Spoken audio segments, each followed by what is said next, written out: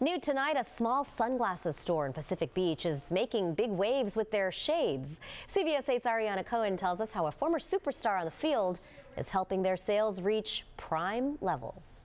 A San Diego-based sunglasses company is going prime time, and there's only one way to do this news story: with my blenders on. All it took was the courage to reach out to an NFL legend and current head coach for Colorado University, Deion Sanders, to put this Pacific Beach sunglasses company on the map. Sunglasses are his trademark. I mean, that's what he loves. He loves loud sunglasses, and that's what Blenders makes. I mean, we specialize in loud, affordable eyewear, so it's peanut butter meets jelly. A perfect combination to make a deal.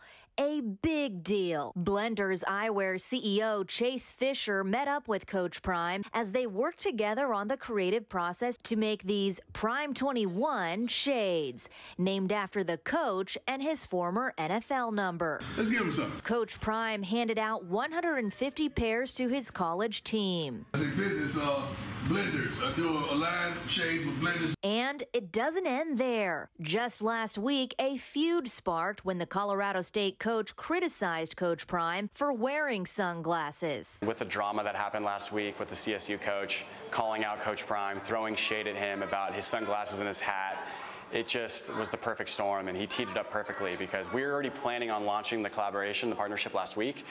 But with that comment, it just was an absolute layup. A perfect storm to create skyrocketing sales. Thousands upon thousands upon thousands.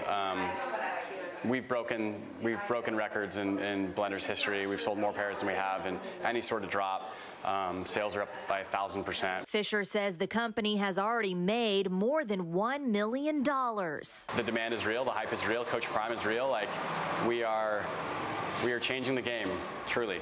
A far cry from where he started. He opened Blenders Eyewear in 2012 with only $2,000 in his pocket. Sold shades out of my backpack when we just started. Sold shades at pool parties, street fair, surf contests, you name it. Humble beginnings for sure, and it took a lot to get to this point. He can't wait to see what happens next. Wow, we just took over the internet. We broke the internet, and now Blenders has become a household name. Fisher is hoping for more collaborations in the future, and hey, if you live in San Diego, you can get 15% off any of the shades.